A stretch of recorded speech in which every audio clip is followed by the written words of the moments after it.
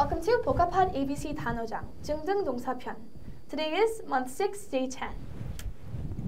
Our first word of the day is stamp. Stamp. 한국말로 설명하면 팍팍 밟다, 찍다, 표시하다 또는 우표하다. 영어로 설명하면 to bring down the foot forcibly. So 무겁게 발을 밟는 거예요. 팍팍 밟는 거예요. Or it can be a postage stamp. 우표, postage stamp. Postage. Or it can be something you use to put a stamp on something. 찍는 stamp. 표시하는 stamp. So there's lots of different ways to use stamp. stamp이랑 비슷한 말은 print, 찍다, 표시하다, mark, and imprint. All of these mean 찍어서 어떤 걸 남기는 거예요. That would be to stamp something onto something else.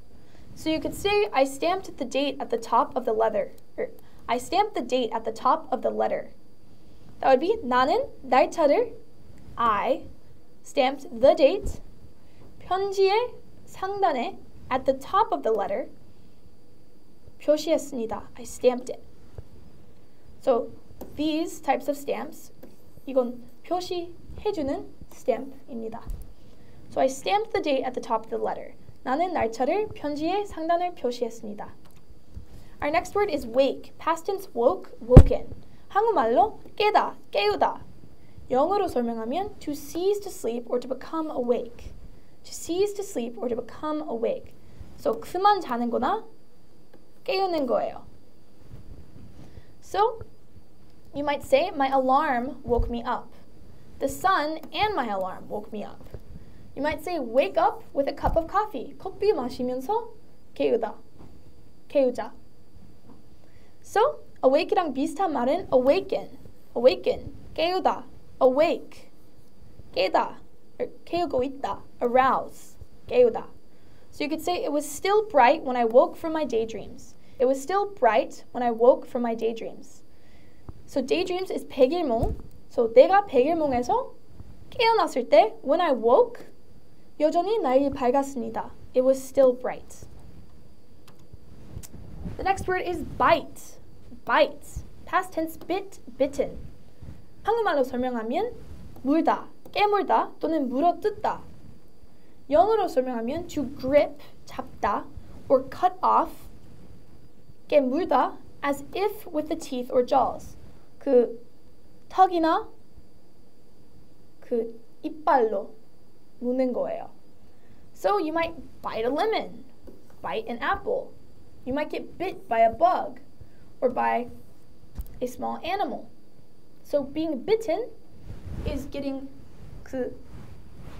어떤 걸 당신을 무는 거예요. So the past tense of bite is bit. The passive tense of bite is bit. My dog bit me. 바이트의 과거 시제는 bit이다. The past tense, 과거 시제는 bit이다.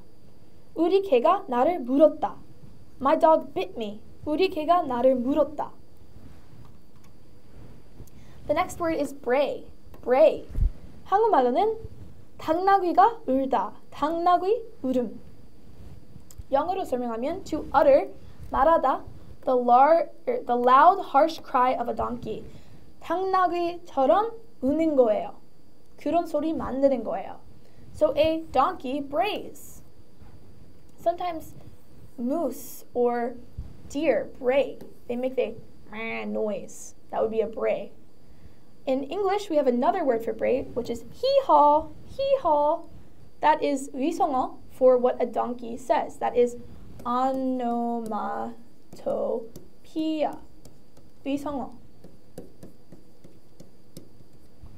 So you could say the donkey brayed and the bray of a donkey awoke me.